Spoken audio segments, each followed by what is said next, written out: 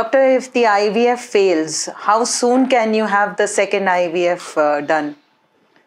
IVF failure is a very important thing that's happening now. So not everybody's first IVF is successful. The success rate of IVF itself is around 30%. And if the woman is above 40 years of age, the success rate falls to as low as 11 to 12%. Oh my God. Okay, so that's why probably your question is quite significant as to a couple may probably need more than one IVF cycle before they hit the jackpot. And according to studies, it has been proven that the more the number of IVF cycles, the more the chances of success are. So from 30% in the first cycle, it can increase to 60% in 6 cycles. Wow. However, we cannot go on doing IVF, right? Because it's not only a financially draining situation. IVF is really expensive. So people really need to plan their finances. And apart from that, it can also be an emotional journey for the couple. So each time to having to face IVF failure itself is difficult.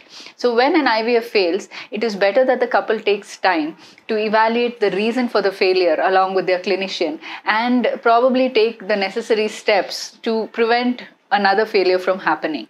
And even if that takes a little more time than necessary, it's better that they prepare for this journey on an emotional level rather than, just rushing into it with a lot of stress in the background, saying that, oh, first cycle failed, so now the second cycle is also likely to fail. People generally, if you rush in too fast, you have that kind of a thought in your background.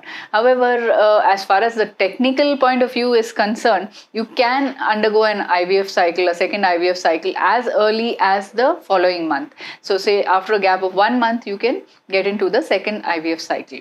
But I think there are a lot of other things to consider, not just the medical aspects of it.